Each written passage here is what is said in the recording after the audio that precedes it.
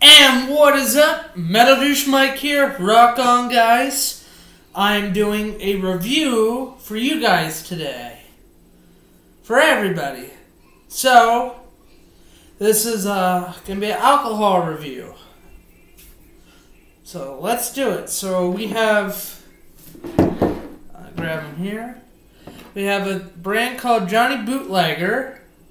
It is 12% alcohol, 6.8 fluid ounces. This is Johnny Bootlegger. We have raspberry shot, lemonade shot, grape shot, and peach shot. And this is made in Laval, Quebec, Canada. It's Canadian. And here in PA, you can get it for about $2.20. It's cheap. Cheap hooch. So we are going to do a swig. I've already drank some of these. So we're just going to pretend that I didn't drink them. And do a review for you guys and give them my thoughts. So we'll start with the raspberry shot.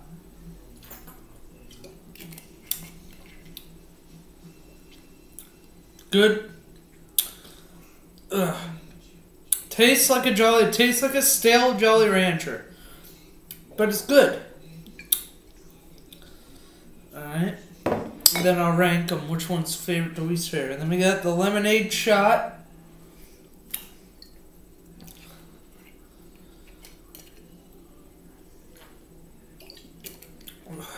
Ugh. Tastes like a hard lemonade margarita. I don't care for this one. Alright, I'm going to do the peach.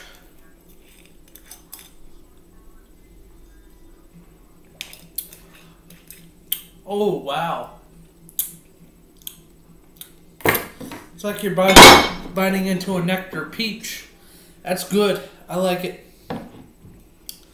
We have grape. If I can get it open. Ugh. Ugh. Got it. We have grape. We'll see what the grape. I hope it doesn't taste like cough syrup. Ugh. It tastes like cough syrup.